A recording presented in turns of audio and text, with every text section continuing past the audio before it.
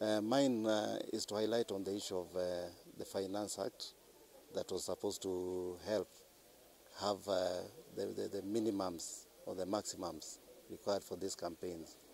This has been a challenge, especially to the youthful aspirants, because we have so many youths in Kenya who have the right idea. They are facing the problems that are facing Kenyans at the moment. They are actually the core of the development that we need. But unfortunately, they can't raise these funds because most members come with very heavy muscles that overshadow them from even having the ambition. Mine is to encourage the youth.